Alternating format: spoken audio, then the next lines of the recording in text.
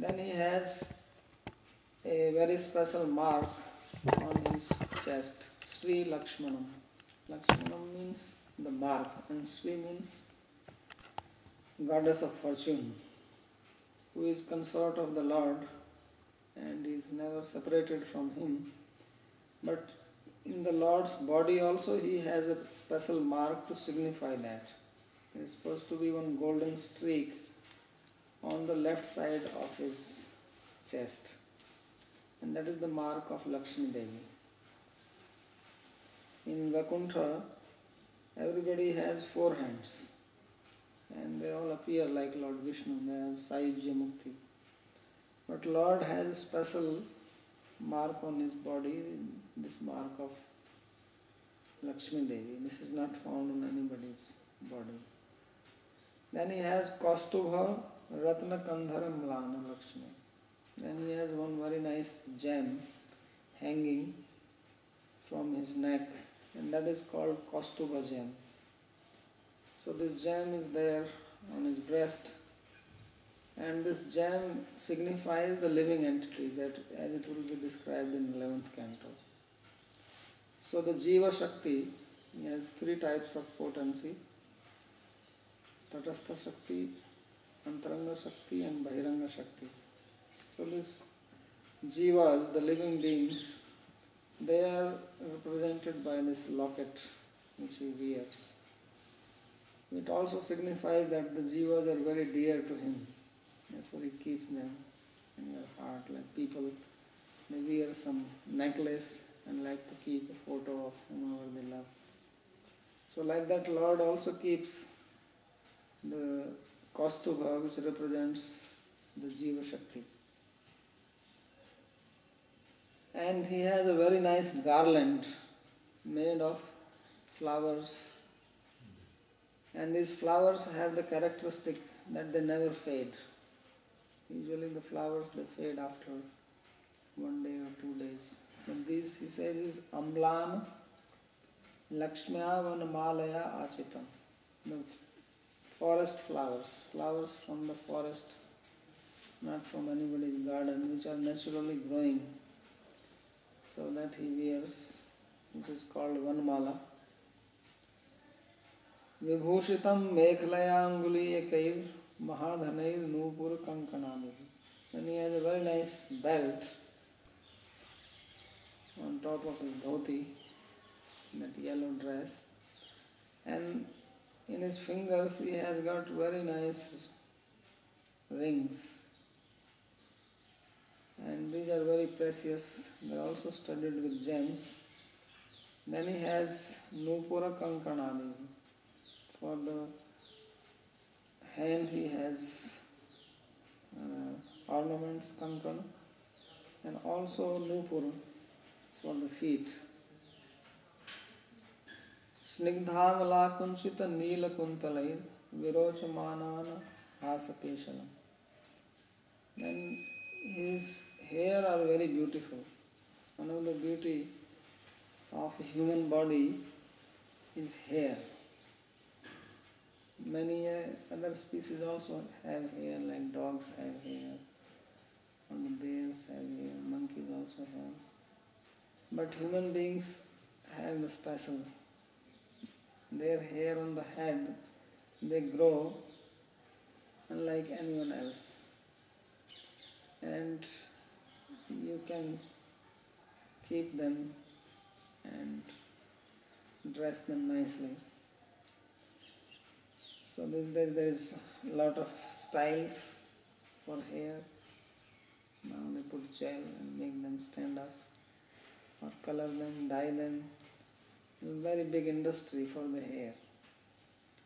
But Lord's hair, they are very nice by nature. First of all, they are snigdha.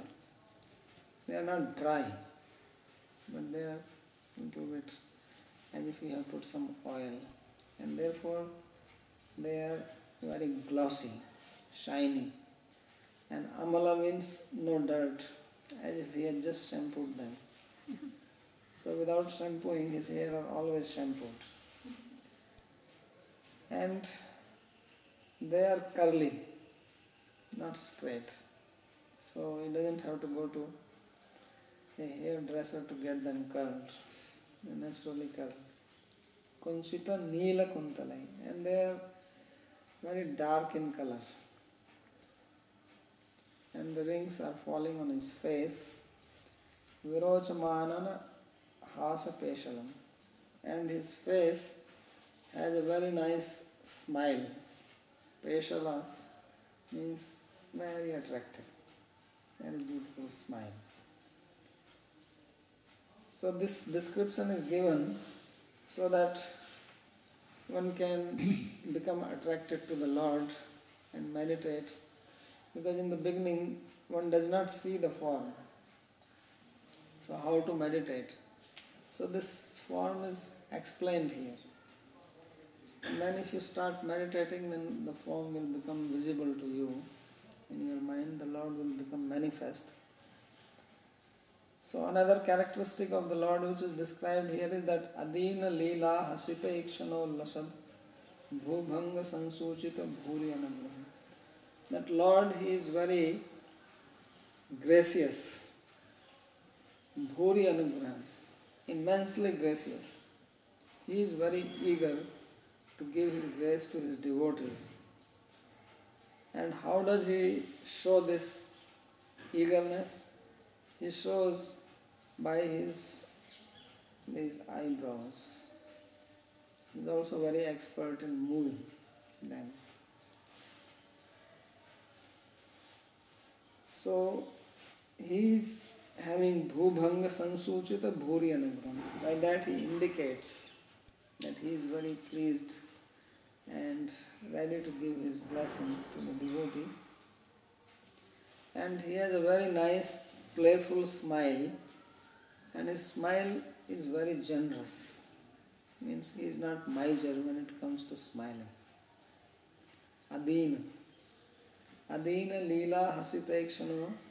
So 3 times there is talk about his smile. First he said Prasanna Bhaktram, that he is very happy, smiling. And then it says Anand Hasha Peshalam, he has a very nice smile. And now again it says Leela Hasita Ikshana. He is seeing the devotee. He is having a smiling glance. Really speaking, the smile is seen from the lips. When somebody smiles, then you know it from the lips. But his smile is also seen from his eyes. So he is describing that he is having a smiling glance.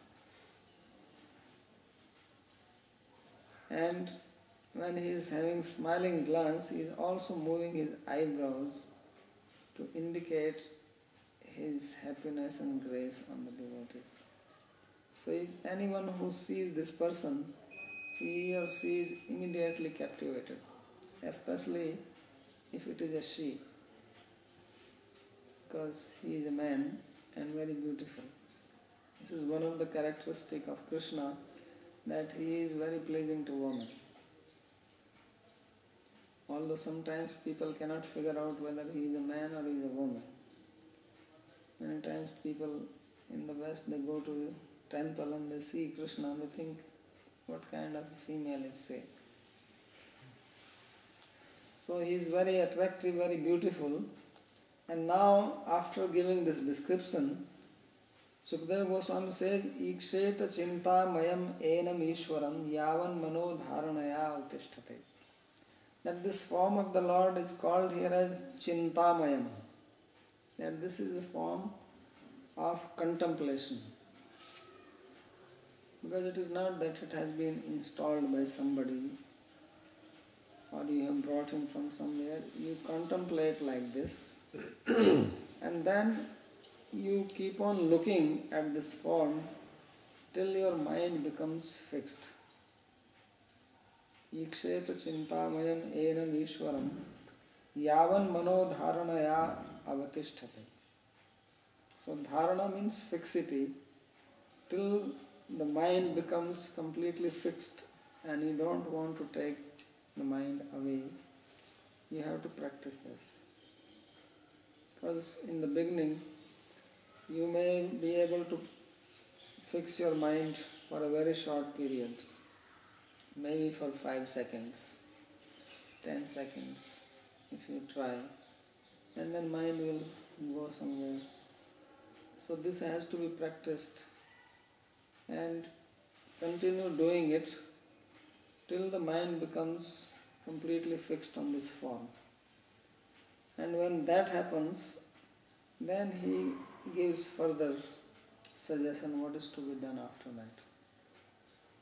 So first one has to contemplate on the form the way it is described. So this is the guideline which has been given, and the painters, they read these things and they make nice paintings. So it is given by a person who has seen the Lord. Therefore it is real, it is not just an imaginary thing of simply a product of somebody's mind. So there is not much commentary on this, but I will read whatever is there. Maharatnani Padma Ragadini. Maharatna, the word which was used in verse number 9 about the kirit, the helmet, and also kundal. He has nice earrings which are supposed to be made in the shape of fish.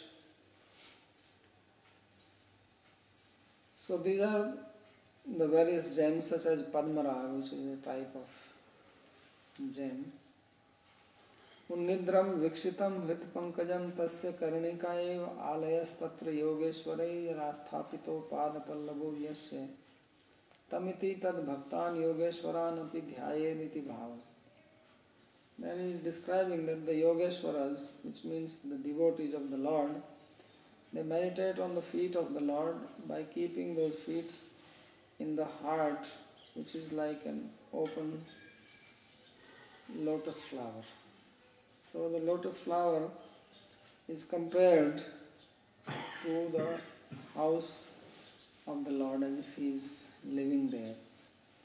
And he says that this signifies that one should also meditate on these devotees who have the feet of Lord in their heart.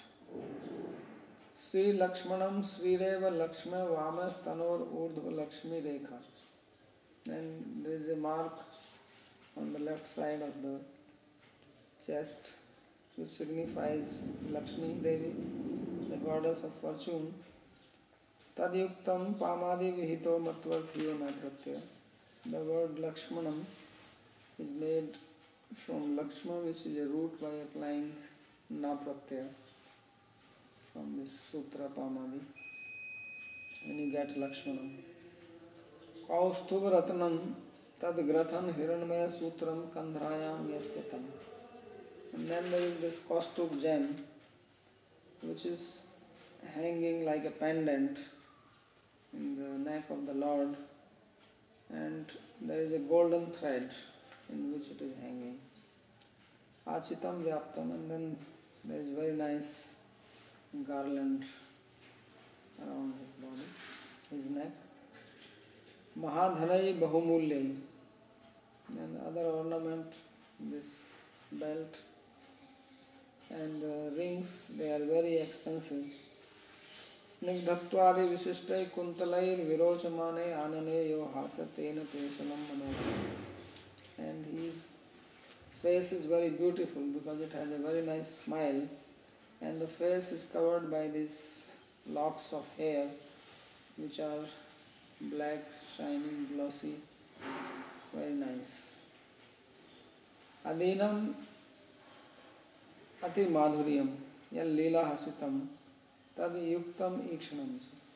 And his smile is very playful and it is very sweet. Adinam means very sweet. And with this smile he is seeing Ullasam Prapnuvan Bhubhangas Chetabhyam Sansuchito Bhuri Anagroho Yena. And he is very happy himself. Lord becomes very happy by seeing his own devotee. and therefore he is moving his eyebrows to show his grace to the devotee. Chintamayam chintayaiva avirbhavantam. And this form of the Lord, which a practitioner has to meditate upon, it is called Chintamayam. Means it is made to appear in the heart by contemplation. And how long one has to contemplate? Till one's mind becomes fixed. That means there is a dharma. So, this beautiful description is given to the yogis who are recommended to meditate on the form of the Lord. And how this meditation has to be done further down, then he speaks the next verse. That first to meditate in general over the whole body, but then it has to meditate, one has to meditate on the each limb of his body. So he says, Eke kashongani dhyanu bhavayet padadiyavad hasitam gadabhritaha jitam jitam sthanam apoya dharayet param param shuddhati dhiryatha yatha. Says that one should meditate on each limb of Lord's body.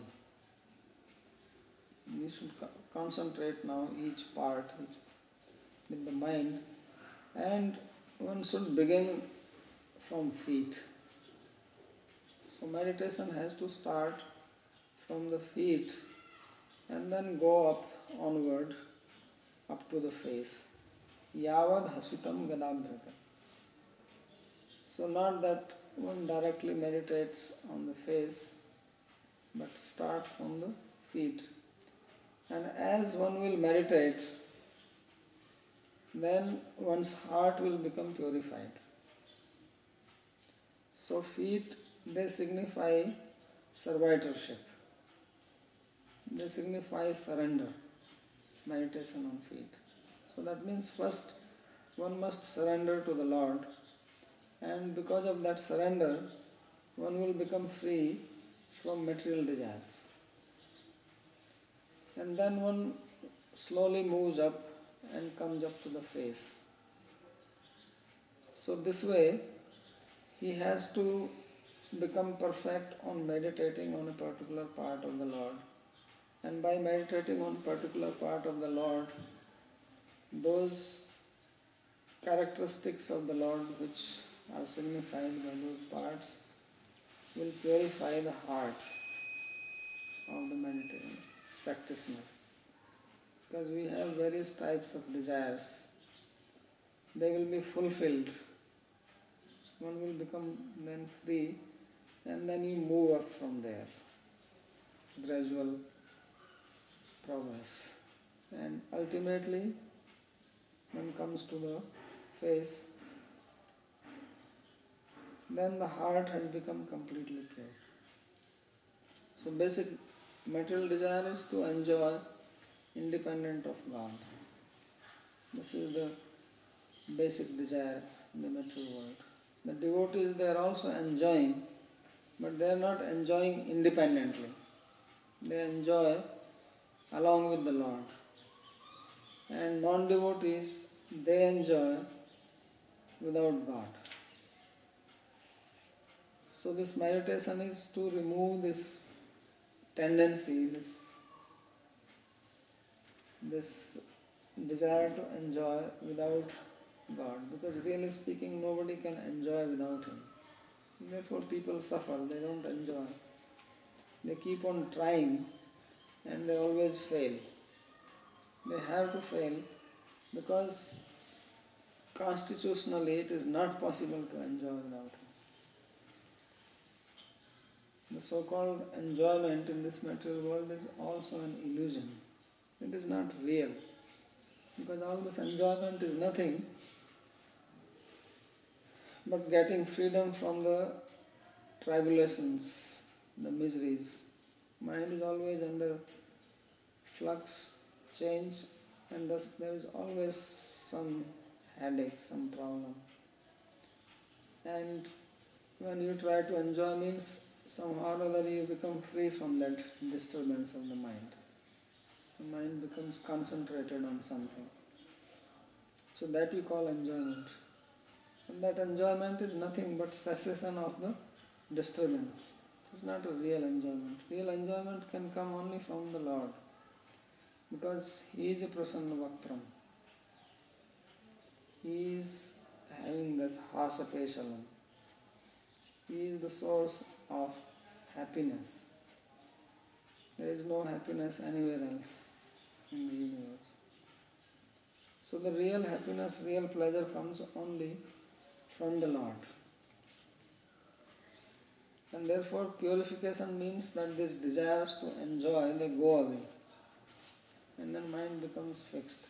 Therefore he said, Jitam jitam sthanam apohya dhariye. That when you become fixed on one particular part, say feet, and you are able to concentrate on the feet, the mind doesn't waver anymore. Then you give up the meditation on the feet and then you move up onto the shank and then to the knees and thighs and then hips and so on. So you will become expert on each part, meditating on each part, and that expertise will purify your heart gradually. And after that only, then the love will bloom.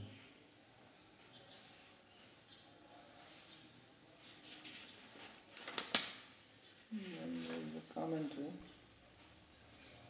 Asyaiva dhyanam aha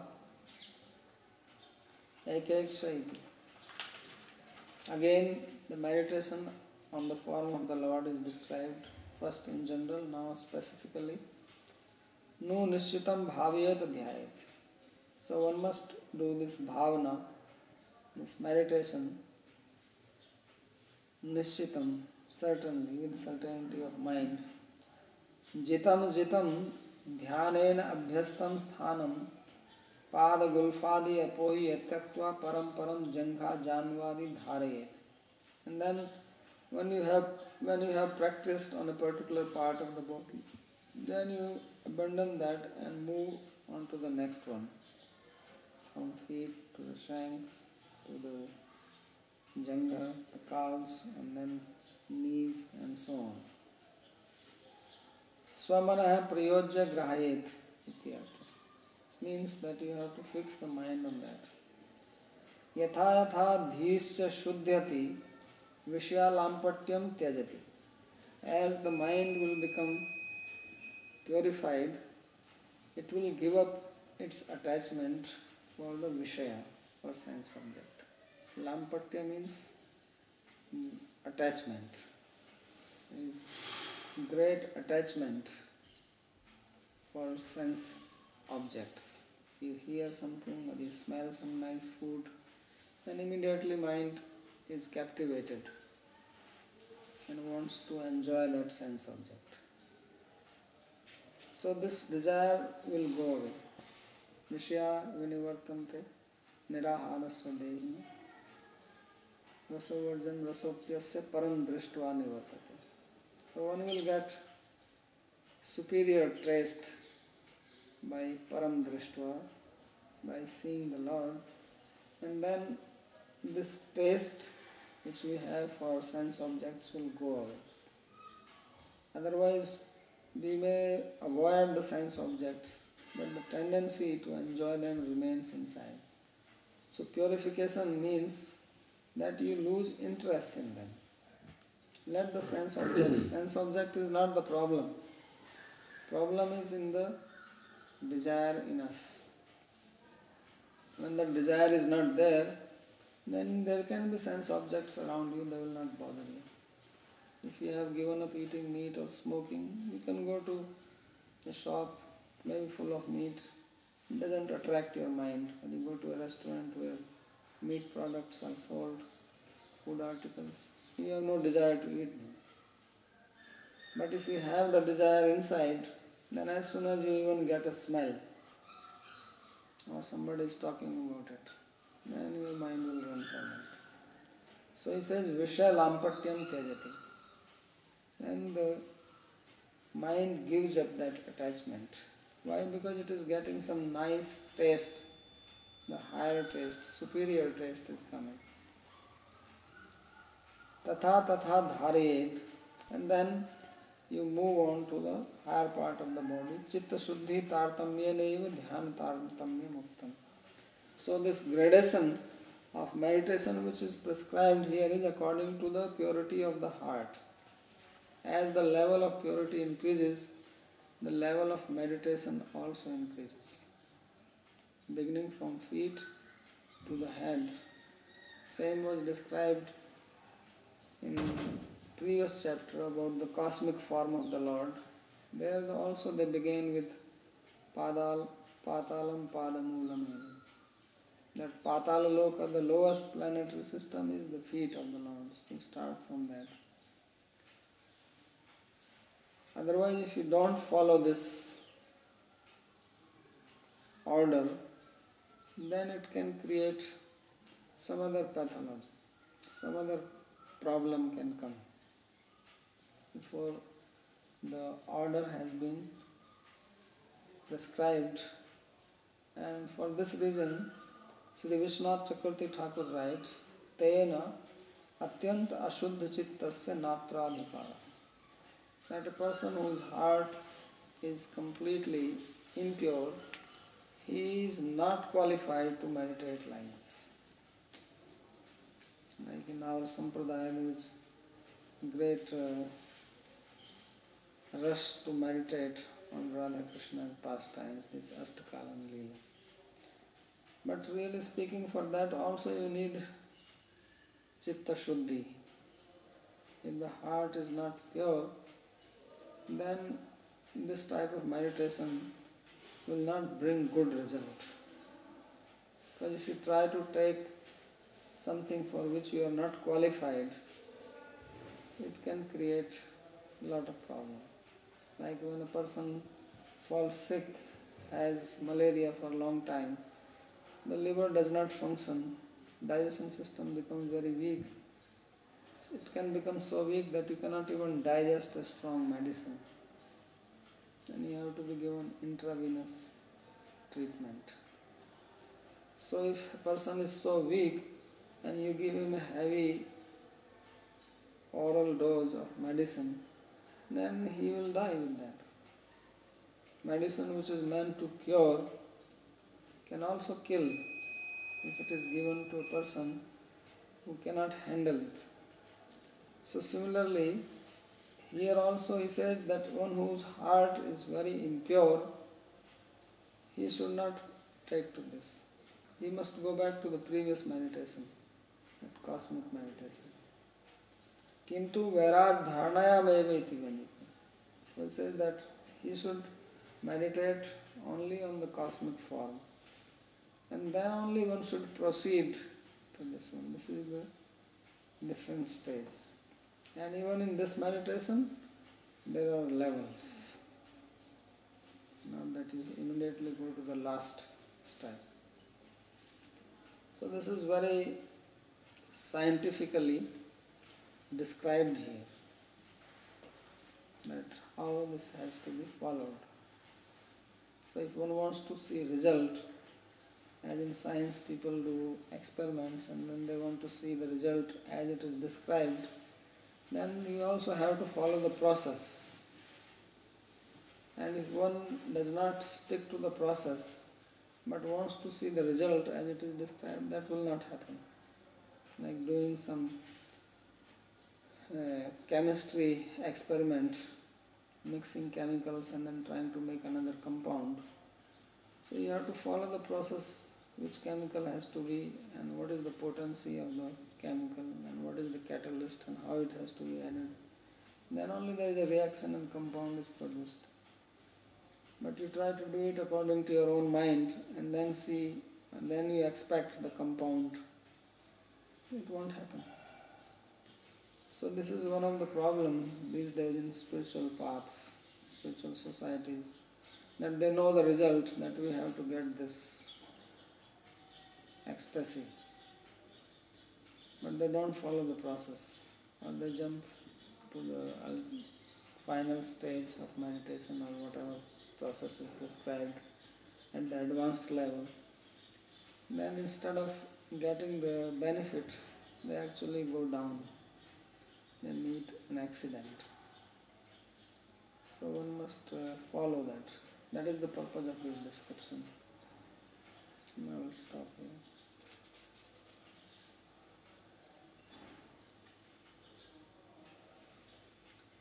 So every glimpse of the Lord, by meditating upon it,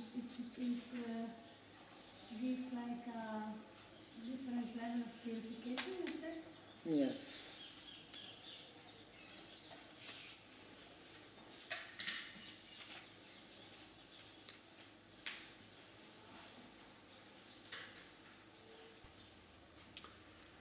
This word Chintamani was mentioned as a Chintamayam. Chintamayam. Not Chintamani Prakarasadmasa. I was wondering.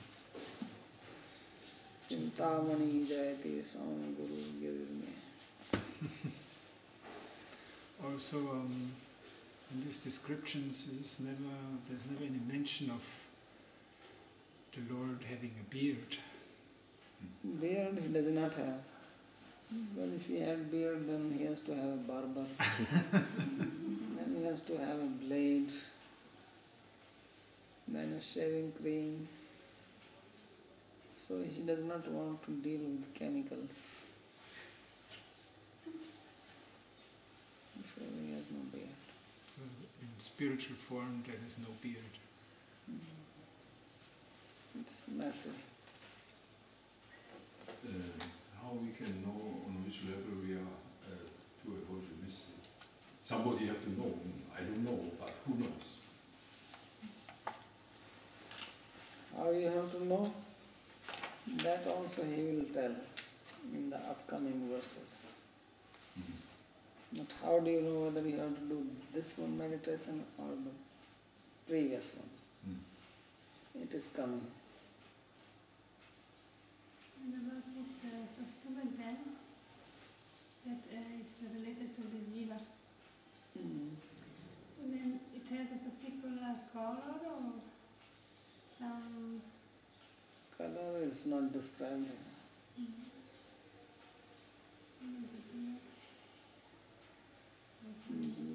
Jiva tattva amalam.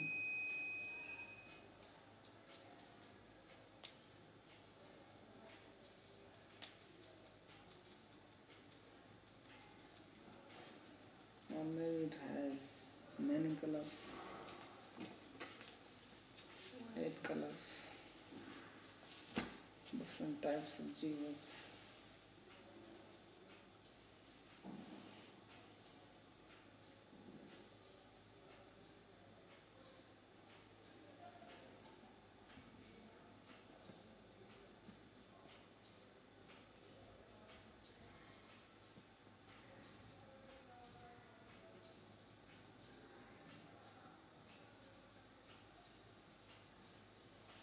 So this beginning the meditation at the feet of the Lord,